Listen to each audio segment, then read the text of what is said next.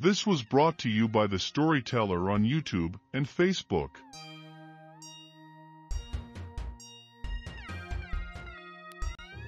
The men of Britain are stymied. Having crossed over the Irish Sea to rescue their king's sister, and to punish the Irish for having treated her cruelly, the British expedition, led by their gigantic King Bendigeidfran, blessed Raven, finds that the Irish have retreated across an unnavigable river over which there are no bridges. The Britons ask Bendigeidfran, "What do you advise for a bridge?" "Nothing, except that he who is chief shall be a bridge." Then was first uttered that saying, and it has become proverbial. And then after he had lain down across the river, planks were placed across him, and his hosts went over across him, motivating Bendigeidfran and the men of the Isle of the Mighty to take up arms and cross the sea is the desire to rescue the king's sister, Branwen, who has sent an unusual SOS to her kinspeoples. True, Branwen's story may seem just a distant cousin to that of the unjustly calumniated Rhiannon in the first branch of the Mabinogi, as well as to those of the calumniated Constance and patient Griselda, both stories high on the list of medieval the greatest hits. Branwen, however, is neither a faceless pawn of the narrative nor a passive damsel in distress.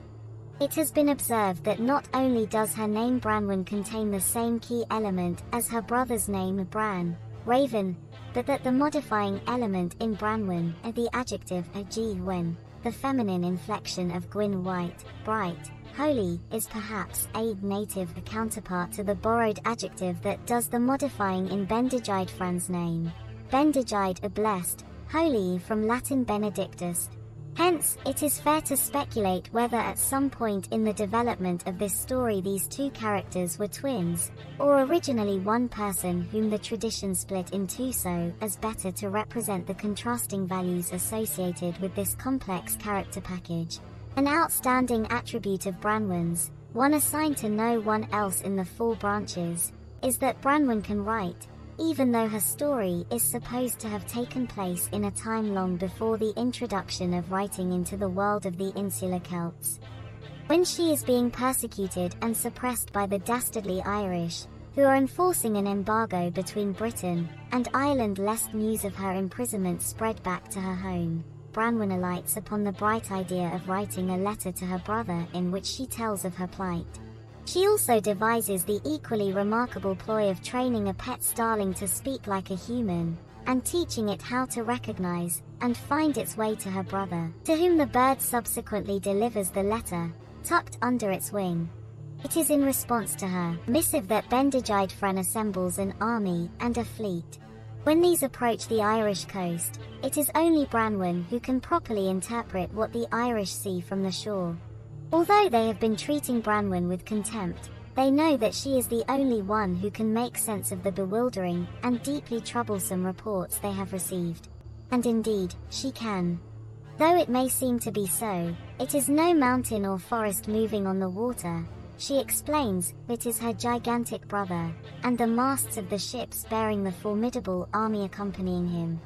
After the British land and march across the barrier of the river, using a let us recall Bendigeidfran's body as a bridge, it is Branwen who arranges for a truce between her sanguine and affinal relations, an arrangement to be ratified by the offering of a feast to the invaders turned guests. Unfortunately, Branwen's plans come undone on account of the chronic deviousness of the Irish and the willful destructiveness of her half-brother.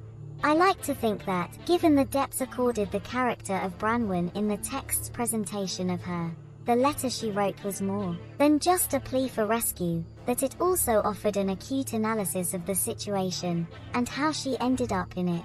If she had gone to the trouble of teaching a bird how to talk to humans, and thus presumably convey the message, why did the letter have to be produced at all? Perhaps here, as in the passage discussed earlier which highlights the transformation of Bendigeidfran's saying into a proverb, the composer of the second branch is showing that he is interested not just in telling the story of some extraordinary characters living in a time, but also in saying something about the profound issues implied in the difference between fluid and fixed discourse, between the past as happening and the past as enshrined in hindsight, and between a talking bird that can fly over the Irish Sea, and a letter that, to do its job, must stay put, affixed to the bird.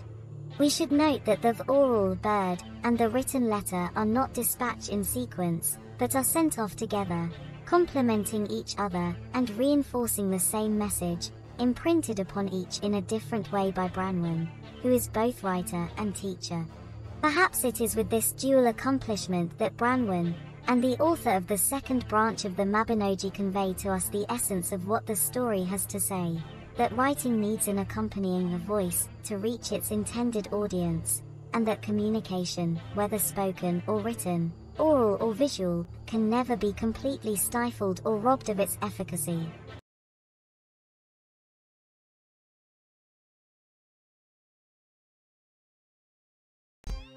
This was brought to you by The Storyteller on YouTube and Facebook.